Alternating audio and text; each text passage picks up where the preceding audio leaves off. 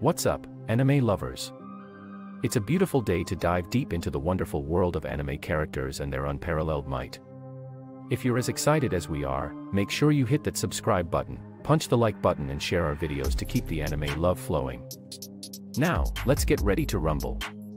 Before we dive into the thrilling discussion, we have something super cool for our Funko Pop collectors out there. We've linked some amazing casual Saitama and Goku Funko Pops in the description below. Go ahead and add these fantastic figures to your collection. Alright, onto our main event.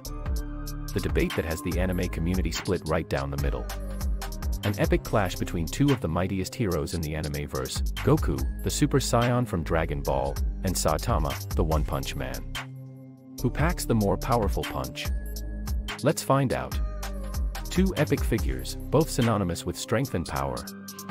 Goku, the superpowered Saiyan from Dragon Ball who's been a part of our lives since the 80s, and Saitama, the hilarious, nonchalant hero from One Punch Man who defies every trope we've grown accustomed to.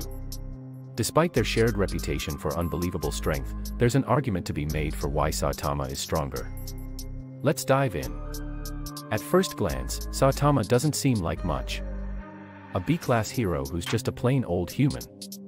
No regenerative abilities or magic. No superhuman ancestry.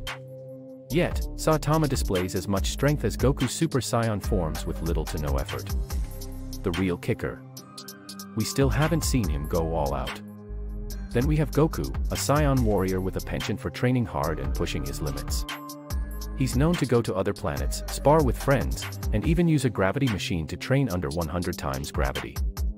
Goku loves a good brawl and grows stronger through his battles. So, what if our bald-headed hero decided to mix up his usual 100 push-ups, 100 sit-ups, 100 squats, and a 10 kilometers run routine and train like Goku? We can only imagine the magnitude of his power.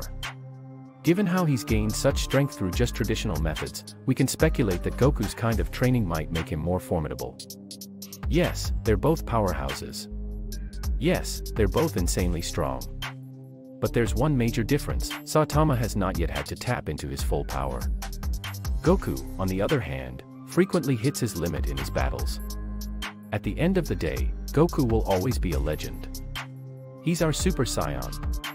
But when it comes to raw strength and potential for growth, Saitama takes the crown. Is it fair to compare an alien warrior to an ordinary human-turned hero? Maybe not. But isn't it crazy how this ordinary man can even stand on the same pedestal?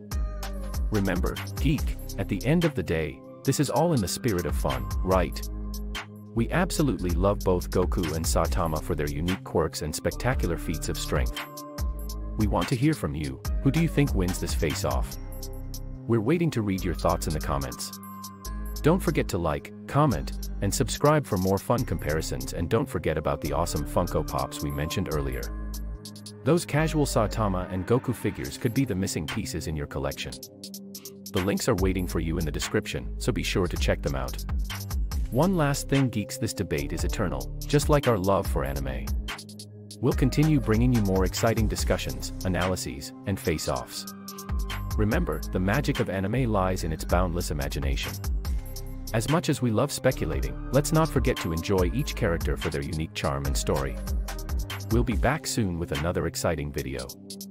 Until then, keep the anime spirit high, keep the discussions flowing, and most importantly, keep enjoying the fantastic world of anime.